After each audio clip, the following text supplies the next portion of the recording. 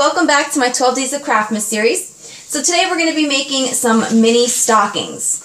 Now I'm going to go ahead and make a bunch of these because I want to turn them into an advent calendar garland. For the past few years I've been doing kind of like a throwaway advent calendar that was only good for that year, and I've been trying to come up with an idea that would work into kind of like my minimal type decor, and I think that this is going to be perfect.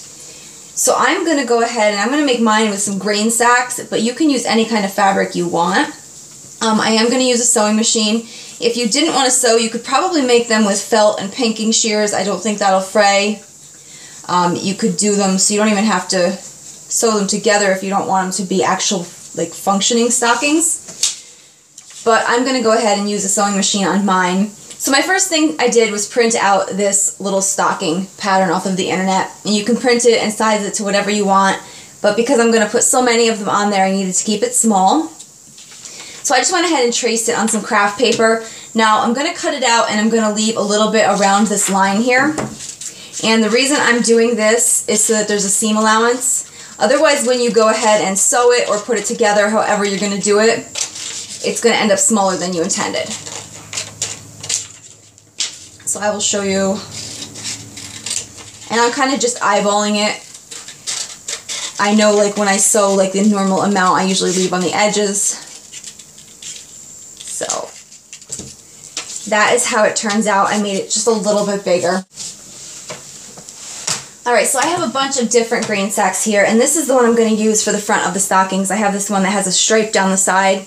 I'm going to alternate the pattern kind of so that it goes vertical on some or horizontal on some, and then some just will have like little pieces or none at all. So the first thing I'm going to do is take this plain one I'm going to use for the backing, and I'm going to lay this out first.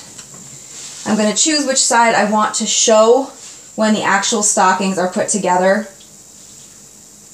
And you're going to put that side facing up like this.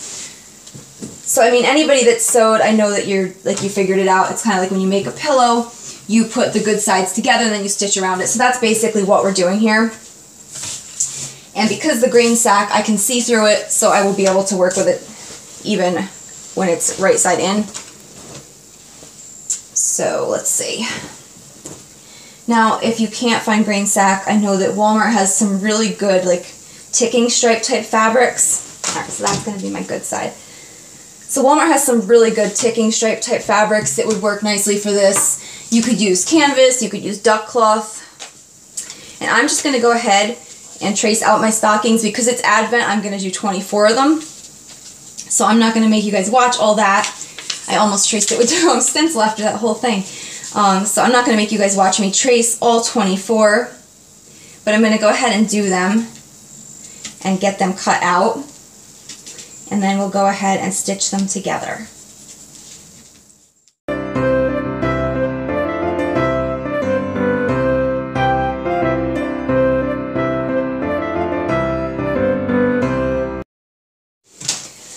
So now I'm sewing all my stocking pieces together.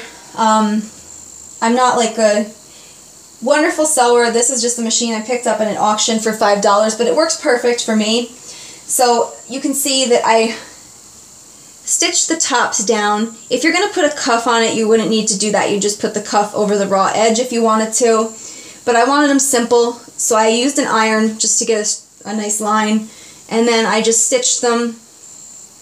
I actually just kept the whole thing on the machine while I was doing it. So now I'm just trimming them apart in their sets of 2 and stitching them shut.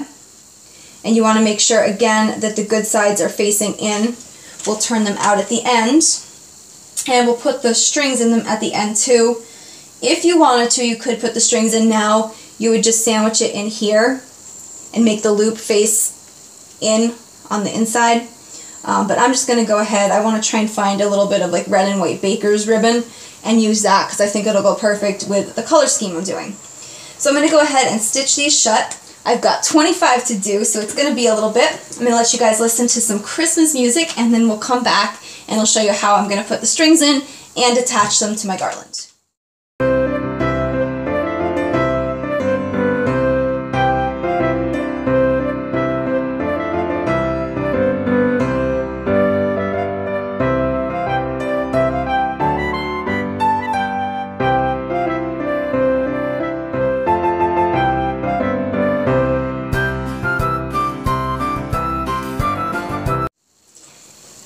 Now I want to give you guys a tip.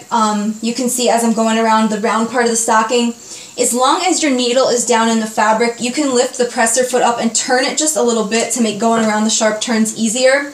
And then just do a couple stitches at a time. I take it nice and slow around these tight parts. But you can see then you can lift the presser foot, turn it a little bit, do another few stitches until you get around the really tight turns. Because on a small piece, they are hard to make. So as I get to the heel, I'm going to do the same thing. Make sure the needle is in the fabric.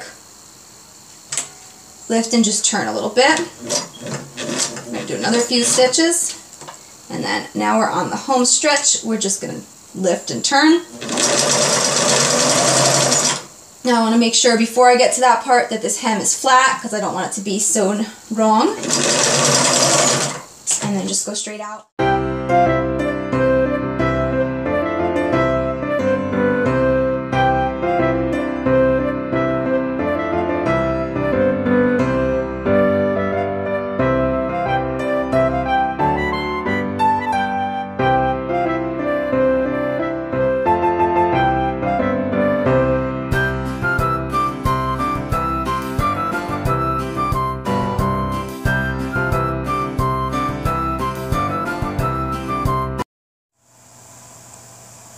So I'm so happy with how this garland turned out.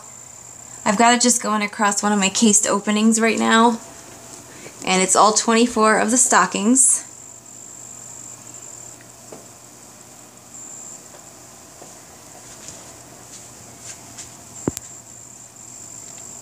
So I'm going to use mine as this garland. I'm going to go ahead and put probably a lottery ticket in it each day for my husband's Advent.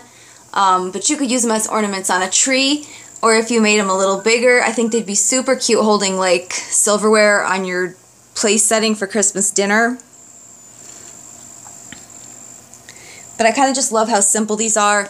And then I'm going to go ahead and put a garland on the other side of this opening. So you'll see like the garland and the lights, and then from this side you'll see the little stockings also. And I made an extra one as a giveaway for one of you guys also. So I have this one right here, and it's just a white one with the stripes on it. So same rules as usual, just be a subscriber, like, and comment, and for the United States only. And I will announce the winner at the end of the 12 Days of Craftmas series.